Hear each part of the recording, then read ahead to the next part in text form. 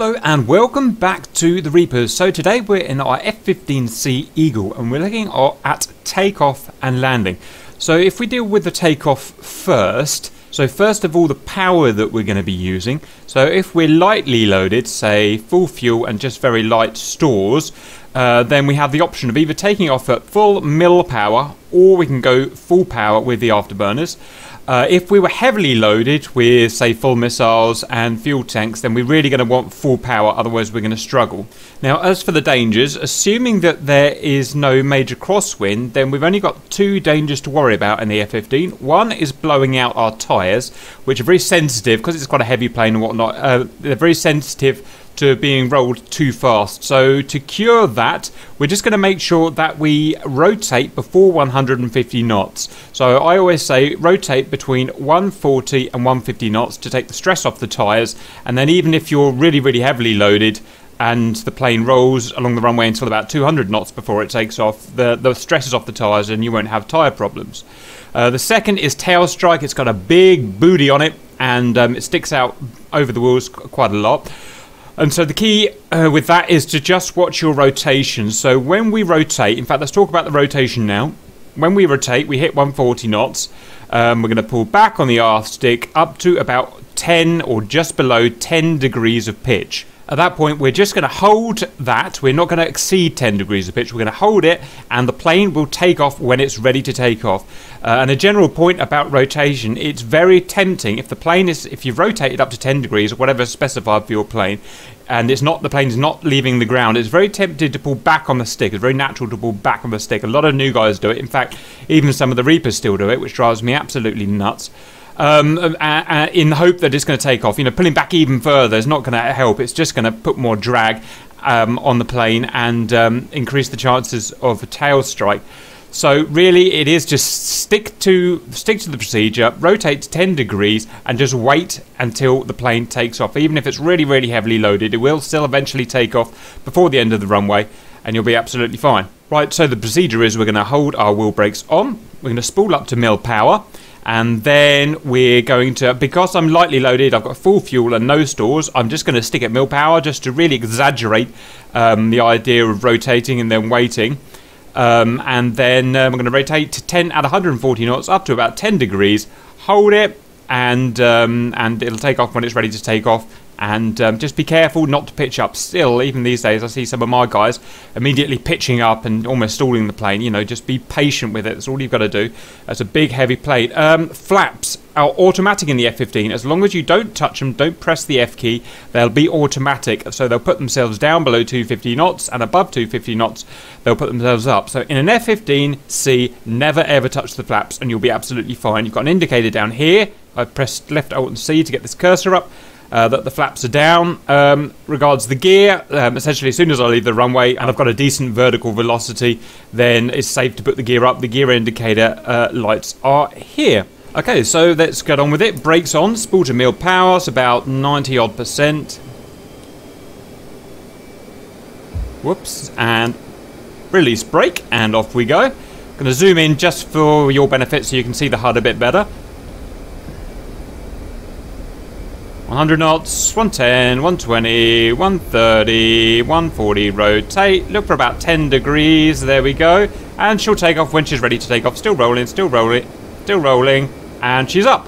Gear up, let the flaps go up when they're ready to go up on their own, and we're up. Super easy. If any doubt, put afterburners on. Afterburners make any takeoff basically much easier and much safer. Right, we're going to perform a left-hand circuit now, 1,000 feet, 300 knots. And I shall check in with you when we're down at the end of the downwind. Okay, so we're reaching the end of the downwind, and I should say, I mean, this is how we're always going to land. If you've got visual conditions on the runway, then you're always going to land in a circuit, whether it be left hand or right hand. If you need some help with the circuits, then search our educational general section for our basic aircraft circuit tutorial. So what we're going to do now is extend about a mile and a half, then turn left into our final.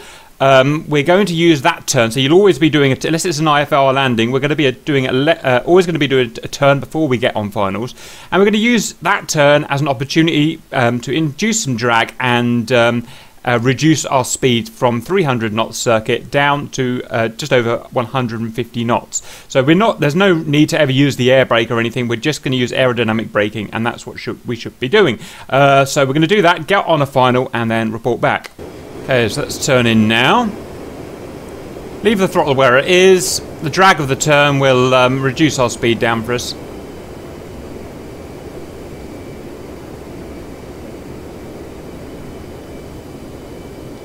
Whoops, and I've come up early. I seem to be doing that at the moment.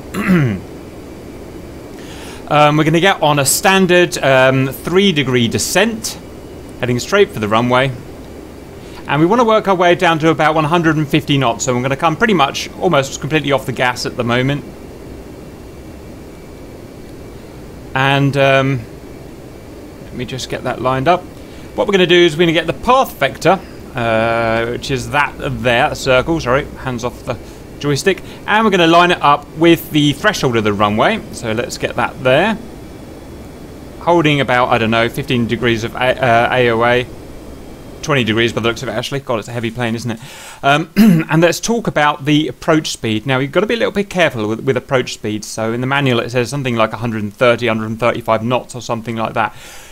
Bear in mind that when they say that, they mean on an RTB spec aircraft, i.e. an aircraft with no stores or very low stores and low fuel, i.e. very light aircraft. The aircraft that you'll often have in DCS, because you rarely burn all of your fuel off, is going to be probably quite a heavy plane generally when you're landing or practicing landing. That means you can't land at that basic 130 knots spec. You've got to increase your speed depending on your payload. So what I say is I never go below 150. So even if it's a super light plane, stick to 150. It's a very safe landing speed.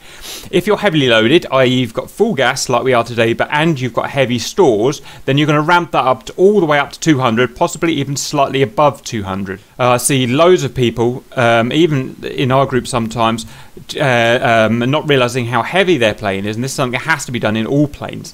Realising how heavy their plane is, they go to their normal basic landing speed that they've read out of their manual, and they just stall and crash because they haven't added the extra speed that they need for the weight of their aircraft. So we're on a medium weight aircraft now, or relatively light actually. We've got full gas but no stores, so we can go in at 150 or a touch above 150 just for safety. We're at 170 at the moment, and you see we've got an angle of attack of 20, which is actually quite a high angle of attack, so I may need to put on a little bit of gas.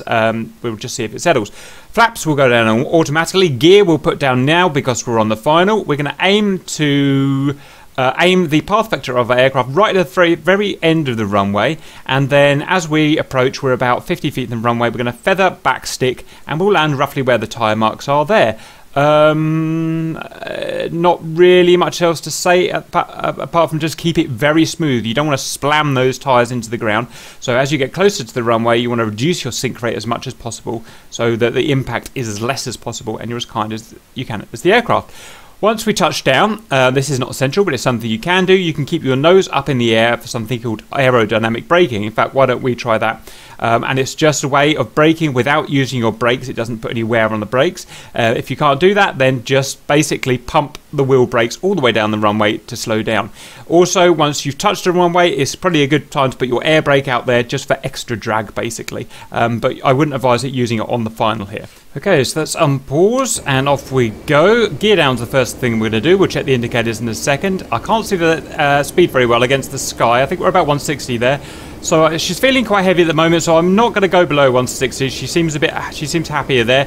And like I said before, definitely don't go below 150. You're just making a job harder for yourself. Right, we're into the runway here. We're going to start the feather now, and we're going to cut the gas, shaking a bit, but that's fine, and just float her down. Basically stall her down to the runway at the last minute. Right, I said I was going to do a high drag pass, so we're going to keep our nose up at about 13 degrees here, which is about the maximum we want to go for without risking a tail strike, and we're just going to keep it up, pulling back stick all the way. It's going to be aerodynamically braking and down. Run out of aero to keep it up, and I put my air brake up now, and we can start pumping the brakes a little now. That's it really. So key points, rotate at 140 to 150. Thank you. Don't pull any more than about 10 degrees, risk of tail strike. On the landing, don't go below 150. I know the aircraft can go below 150 knots, but you're just going to be stressing yourself out with that. Hold your nose high if you want to. When you're about to sink into the runway, feather nicely and then stall it into the runway for the last few feet, and either pump the wheel brakes to stop or a combination of that and keeping the nose up. Right, that's all I've got to say on that really. I hope that helps, and see you later.